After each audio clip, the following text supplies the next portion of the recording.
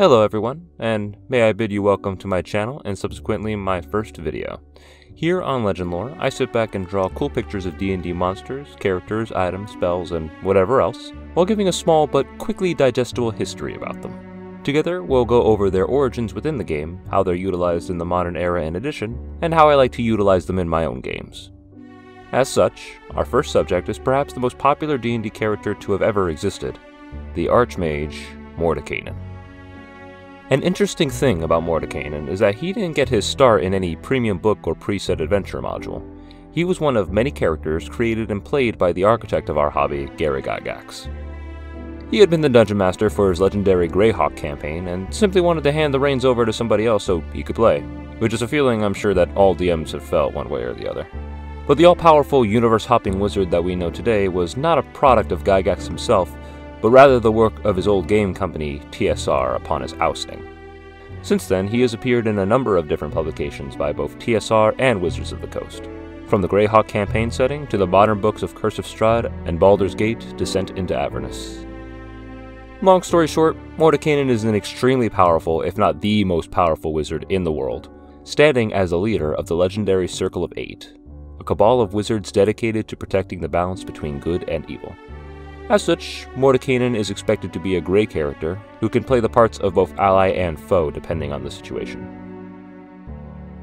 Contrary to the old Gandalf greybeard wizard archetype, Mordenkainen sports a Van Dyke mustache goatee combo with a completely shaved head. Although his original incarnation in Mordenkainen's Fantastic Adventure was a tad more reminiscent of the former description. I've taken a bit of inspiration from that outfit as well as his more modern appearances for my drawing piece. Usually he is seen carrying his three-ring staff and wearing a mix of blue and or purple robes accentuated with gold. Though of course this can vary wildly depending on where he's encountered, such as his mountain man garb in Curse of Strahd.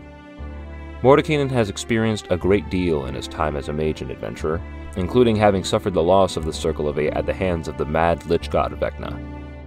He has also attempted to traverse the plains to the cursed land of Barovia, where his underestimation of the powers of its count, Strahd von Zarovich, temporarily cost him his brilliant mind and a sliver of his sanity.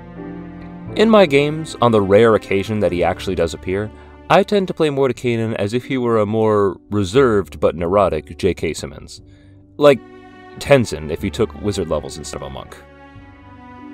I keep him as a very rare occurrence due to my wish to avoid players buzzing him for every small problem that they have, as he has greater things to worry about, and I absolutely have him rip people to shreds Whiplash style if he feels like they are wasting his invaluable time. On the flip side, I may have him as a quest giver once people start reaching levels 15 to 20, where they can be actually powerful enough to solve the cosmic problems that Mordenkainen deals with on a daily basis.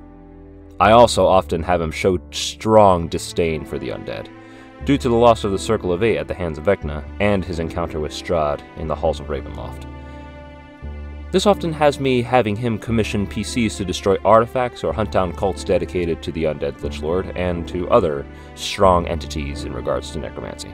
I also like to have him show up as a potential teacher for Arcana or Knowledge clerics or Wizard or Sorcerer players, and I've even gone as far as to make him a Warlock patron for certain Homebrew Warlock subclasses that I've seen, all of which I've actually linked down below in the description.